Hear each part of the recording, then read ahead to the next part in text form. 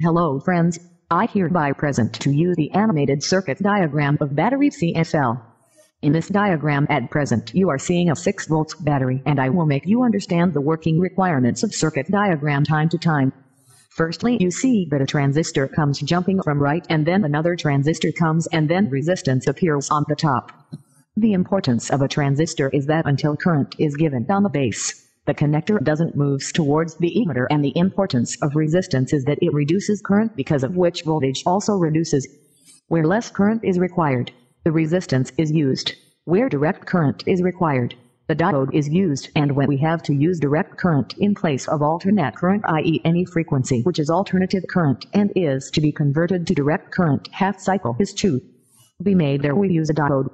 Till now you have seen 2 diodes. Second diode is coming. 2 transistors, 1 resistance and 1 battery. Now you can further see third transistor has also come, which performs oscillations. Other 2 transistors work as switch. One of the diode is always brought in up-down direction because one power transistor produces half positive cycle and second power transistor produces half negative cycle. Now you can see transformer has come in whose primary winding 2 power transistors have been connected, and in one part of primary winding low voltage high current has been utilized, and second part has been used as oscillator which works on low voltage low current. Other than these, in secondary winding high voltage low current will be generated. Now you can see in this a neon bulb has been connected on secondary winding. Other than this, a condenser and a CSL has also been connected. As oscillation takes place, from it 220 V as output is generated, and condenser stores that charge in it and gives it to CSL time to time, so that CSL gets regular voltage and works as a neon indication from which it reports that in output voltage is coming. On third transistor you can see that resistance and condenser has been attached, which works as a filter so that there is no fluctuation when load is imposed, and transistor receives pure DC electrons emitted from battery weight on the switch. As the switch is on, electrons charge the first condenser so that if there is any fluctuation, it can be set off from the condenser. Resistance has reduced the current and charged the next condenser. In this way, electrons of pure direct current move forward. After filtration, electrons are moving towards transformer. This process shown to you is 1/65,000 part of a second. That is why movement of electrons is shown slowly. In reality, this circuit will work approximately 65,000 times in a second. Now electrons have reached to transformer and crossing from first winding move towards power transistor. Electrons will wait on both the transistors. As electrons pass from the primary winding, oscillation starts in the oscillation winding, from which one frequency generates and goes to the base of third transistor, which is low voltage low current in nature. Third transistor boosts the frequency, which moves with the help of diode base of further text.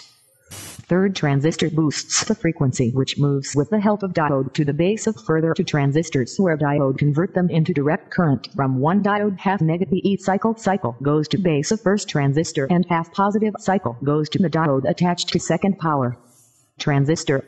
As and when half cycle reaches at the base of power transistor starts working as a switch, and in that already waiting direct current electrons move forward to the ground, and in this way when oscillation completes, high voltage is generated in between this oscillation, in secondary winding of transformer.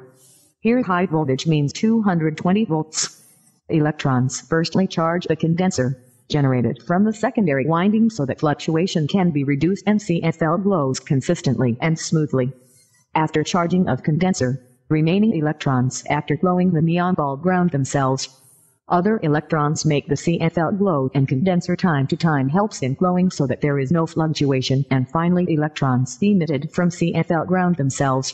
In this way continuous oscillation takes place and CSL glows consistently.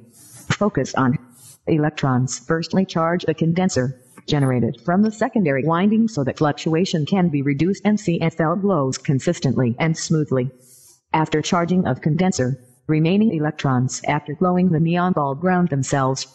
Other electrons make the CSL glow, and condenser time to time helps in glowing so that there is no fluctuation, and finally electrons emitted from CSL ground themselves.